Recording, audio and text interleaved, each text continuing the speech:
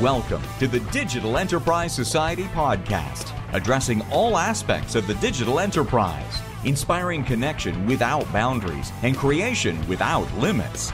Thank you for tuning in. Here are your hosts, Thom Singer and Craig Brown. Hey, and welcome back to the Digital Enterprise Society podcast. Thank you very much for coming along on the journey of this podcast that is designed to be a resource for those who work in and around PLM. The Digital Enterprise Society is a forum for the exchange of ideas surrounding the tools, processes, and practices used across the product lifecycle. To learn more, visit digitalenterprisesociety.org. My name is Thom Singer, and I have the honor to be the co-host of this show along with Craig Brown, an industry veteran and former PLM leader at General Motors. Hey, Craig, how are you today? I'm great, Tom. Good to hear you. Each week, we try to bring to this podcast interesting interviews and other ideas to help all of the listeners enhance and grow their careers. And today is going to be awesome. Today's guest is Peter Bilello, and Peter is the CEO and president of CIMdata, a strategic management consulting company in the area of PLM. Hey, Peter, welcome to the show. Thank you very much. I really appreciate it. Looking forward to the chat we have today, and hopefully there'll be quite a bit of learning coming from it. So, Peter, to get us started, why don't you give us a little bit of your background, sort of what you did to begin with in your career, and how you got to what you're doing today with CIMdata? Well, happy to do that. So a little bit of background. I've been with the company now, CIMdata, which is a management consulting firm in the PLM space, for a little over 22 years. Before that, actually was with General Motors within that area and did a lot of work in the factory floor, and then ended up in the engineering area. Kind of started in data management, product data management, and then joined CIMdata to be a consultant in the area. And since then, been working with industrial companies around the world. CIMdata is a boutique firms, but kind of means I do a lot of work with a lot of different companies. And really, the application of PLM is quite interesting to me, and how it can really impact almost any type of company, no matter if it's a financial firm to any kind of discrete manufacturing firm, process industry firm, and pretty much everything in between.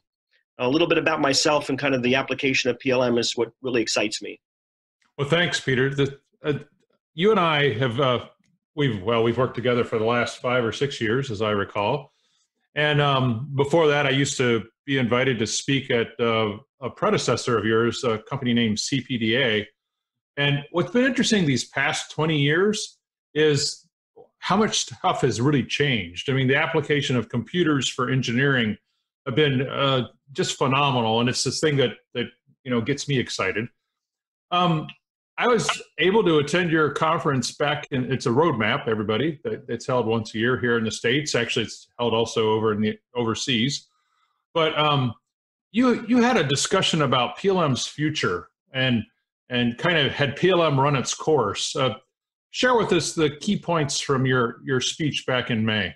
So I think if I look at the PLM industry and been around it quite a number of years, it continues to evolve and expand, but at the same time, we're not doing a lot different than we did 20, 30 years ago. So one of the things I talked about there was an outcome of a recent survey that we did looking at the status of PLM implementations. And it was quite interesting how the vast majority of people are still doing core, what I would call core product data management enablement. So engineering change management, engineering BOM management, those kind of traditional areas. Now, with that said, it's a little disappointing in that that's all we're still spending time on, but it is a foundational element. Those are foundational elements, and it makes sense.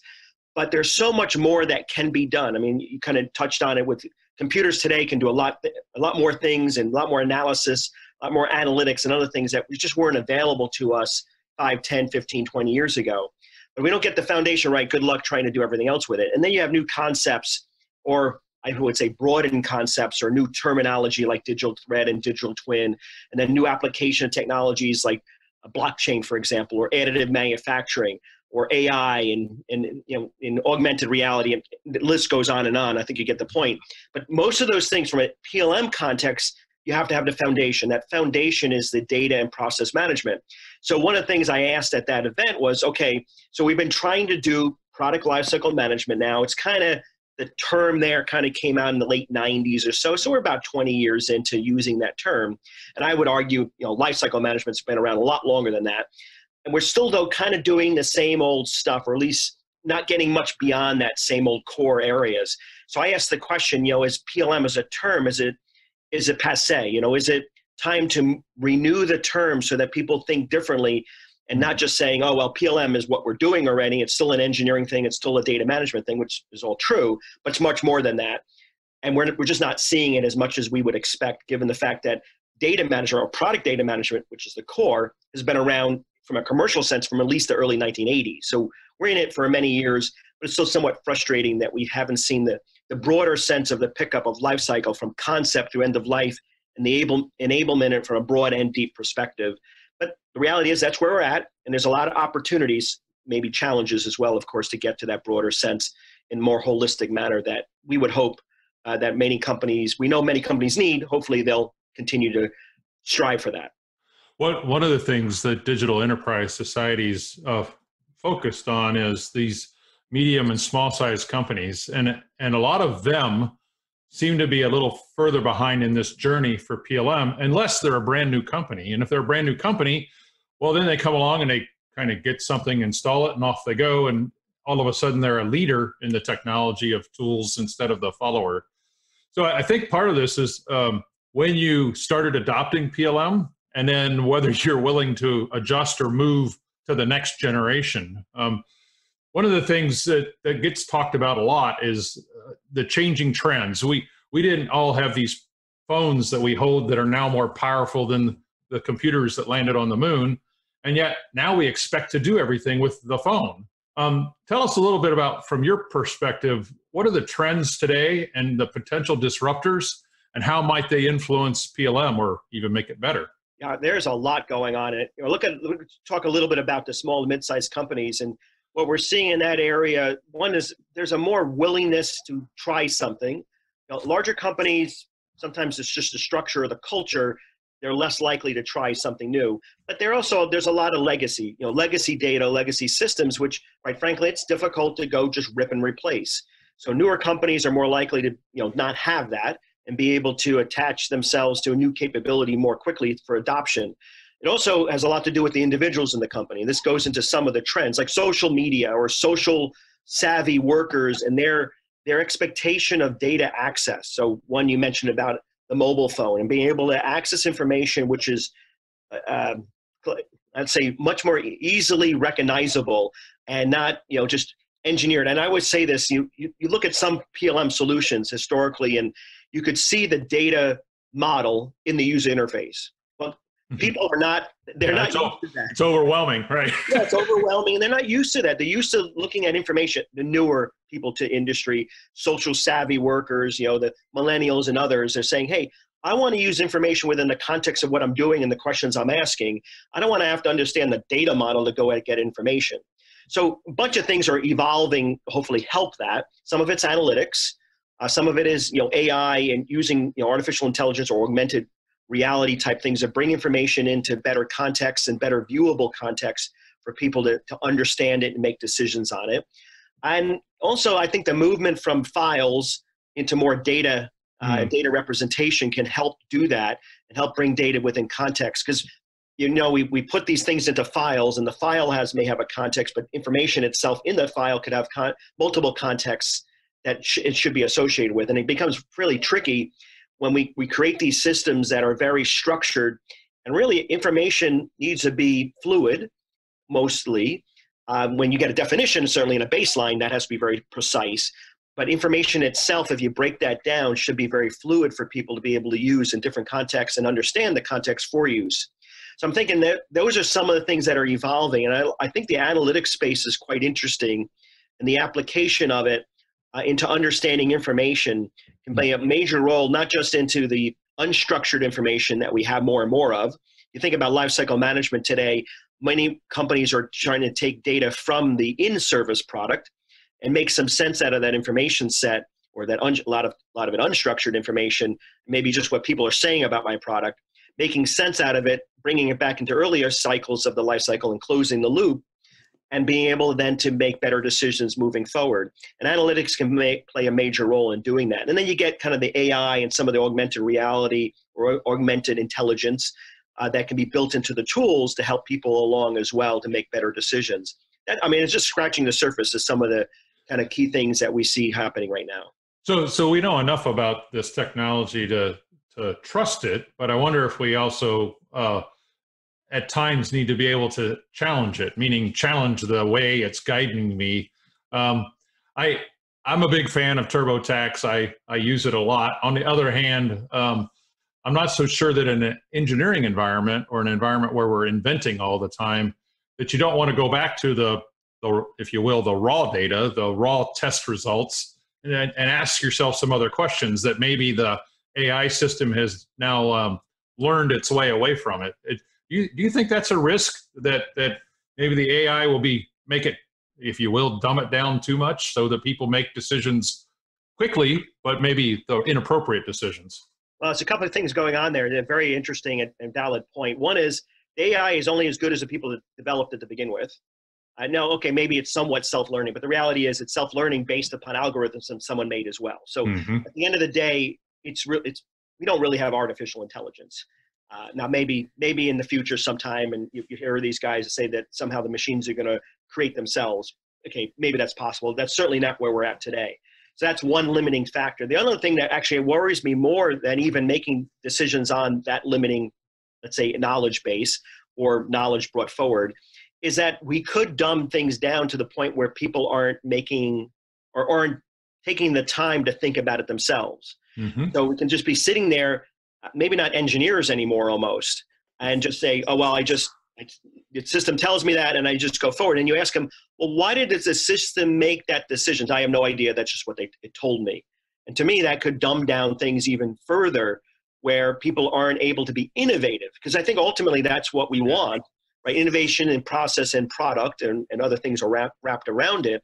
But that requires people to have that clear, concise, and valid information that they can trust, as you mentioned, but also have the time so they can then innovate and think differently. And if we dumb things down so much, we may not have the people to be able to innovate because they can't think outside the box, so to speak. So that's something we got to work on, as an AI device that tolerates or in fact encourages innovation. I'll think about that. That'll be interesting. Yeah. So our audience is they're in the profession of digital enterprises. They hear all these words about digitalization and so on. And I know you and I have talked about it in the past about, well, did digital happen to make PLM, or did PLM enable digitalization? And I actually think it's getting really confusing again because there's so many words out there. What's your view? Which came first, or maybe we're talking about it wrong? Well, it varies by company what they even think digitalization is.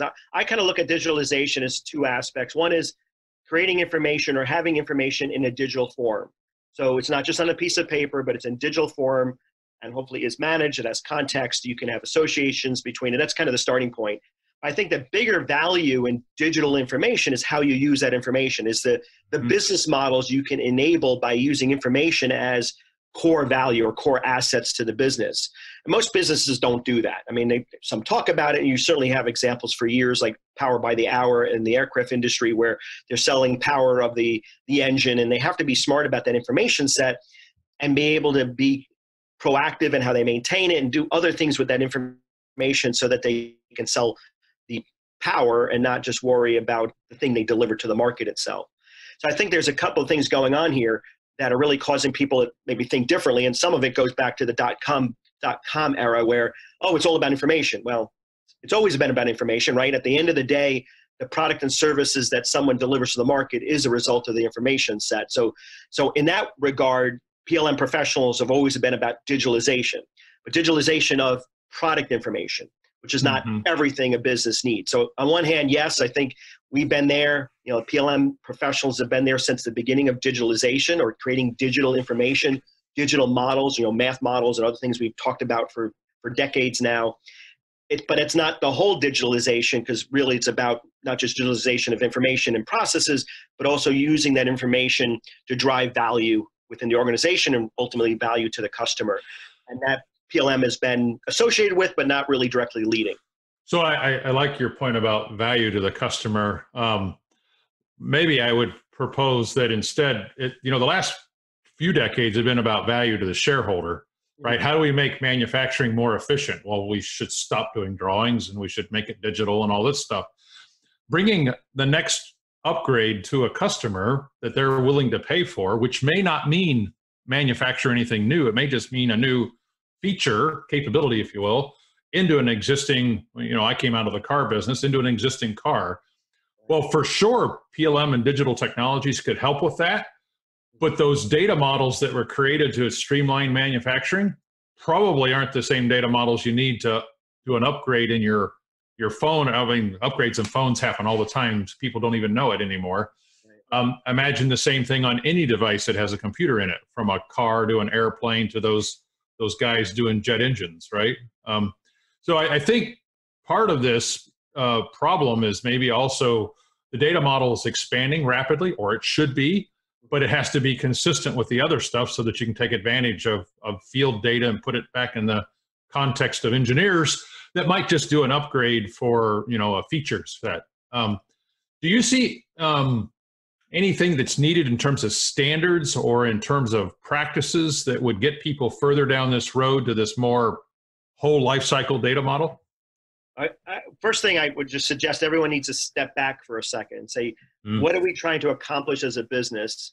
And what is the information needed to support that business construct? And the construct can change, right? The vision and mission of the business can change over time. So, I look at corporate data models and corporate process models as something that should be under change control and should be managed from the vision of the company all the way down. Most companies, I'm sure your experience has been my experience, just doesn't happen, at least not on a consistent basis. So that's one aspect. Forget about standards. If you're not even doing that, I don't care what the standards are. The next thing is, standards in a way that, one, as a company, I know how to capture that information in a consistent manner that allows it to be managed. So it's always, and I like using the CM2 term or phrase, clear, concise, and valid, because that information needs to be trustworthy. So clear, you understand it the same way I do. Valid, I can use it to make decisions. So, and it's clear, concise, and everything I need, nothing more, nothing less. But I have to be able to manage it in that context. So again, I understand its use. I understand how I can actually use it, when I can use it, what structures can I use it in, and then how do I manage it gets into the standards, right? The structures of information. And there's lots of standards. Good news, bad news, there's lots of standards.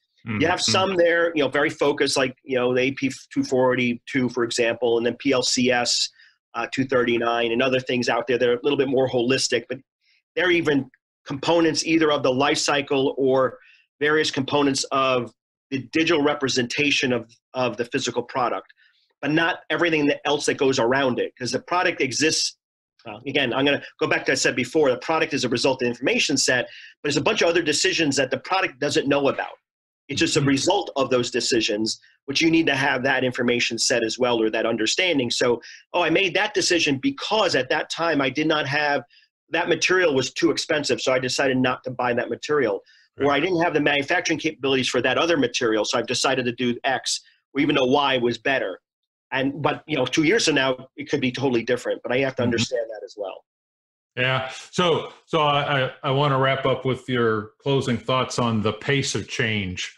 Computers continue to just amaze all of us how we can do different things with them. Sometimes maybe we were wasting our time with them in games and all the rest. But that aside, do you think the pace of change is going to continue to accelerate, or will something else happen? Well, we live in a demand society. Most of the world, pretty much all the world is demand society, where you have, the people that want to buy stuff want it done faster, they want it done cheaper, and they want more capabilities. I don't think human nature is going to change. So I think that's kind of the fundamental, underpinning of that. Because I've never seen someone go, "Oh, I'm okay with I bought the car from last year," or whatever it might be, right? Any kind of product, I want it faster, I want it cheaper, and I want it better. At least perception of those things at a minimum. Right. So I think that drives things in itself to be able to do that. And then this faster and this cheaper and this higher quality. All those things say, how do I do it better then? How do I design it better? And then that goes into simulation. It goes into changing, going into simulation-driven systems development, because I got more complex products that have so many different disciplines. And I'll give an example, which was real interesting. A client we're working with recently make very complex immersive experiences. I'll just leave it like that. They have over 120 disciplines that they have to coordinate and collaborate to produce what they deliver to their customers. And most companies, 5 or 6 disciplines is about it. This is literally 120. And again, if I start going into it, we may know who it is, so I'll leave that out. But that's the kind of complexity that some companies have to deal with, and most have to deal with a lot more complexity they had before, and really do a systems of systems approach. And when I talk about systems of systems, it's, okay, what products do I bring to the market? Which products do I bring to what markets? What manufacturing capabilities do I have? And that's a whole systems in itself. Right. What logistics do I use? And then, of course, the product is very complex as well. So speed is going to increase. Yeah. I just don't see that. I don't see it slowing down. I may not speed up a lot, but it's already pretty high right now. Okay. Well, that's interesting. A lot for all of us to think about in the Digital Enterprise Society. Thom, I'll hand it back to you. Thanks. Hey, Peter. So I listened to what you guys were talking about, and there was a lot of discussion about trends, about change, about opportunity. Let's take this back to the person who's listening to this podcast. A lot of them are practitioners trying to build a career here in this PLM space. What does all this mean for the regular person who's out there doing their job? How can they take all that you just talked about and help them devise a plan for how to grow a career?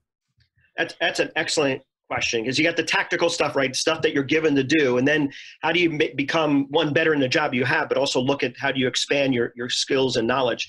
So one of the things that we'll look for from a PLM professional is continue to rethink, how do you fit, your part of the life cycle fits into the bigger picture. Sometimes that's very frustrating because you see a much bigger picture, you know it better than maybe anyone else in the organization, but you're stuck in doing, let's say, a silo piece.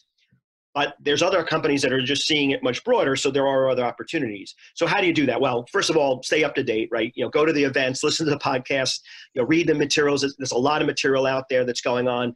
Make sure you're talking to the right people within your own organization. There's lots of training and other things that can be done as well to help you continue to round out your capabilities to become smarter. I think, for example, an engineer that's a mechanical engineer only, and that's all they know, they have limited time left.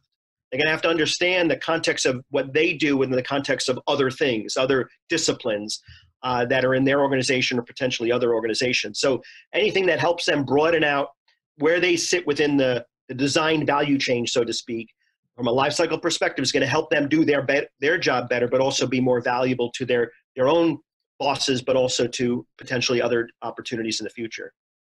Yeah, I definitely think that, like you said, looking within their organization and beyond, one of the things, Digital Enterprise Society recently launched a mentor-mentee program.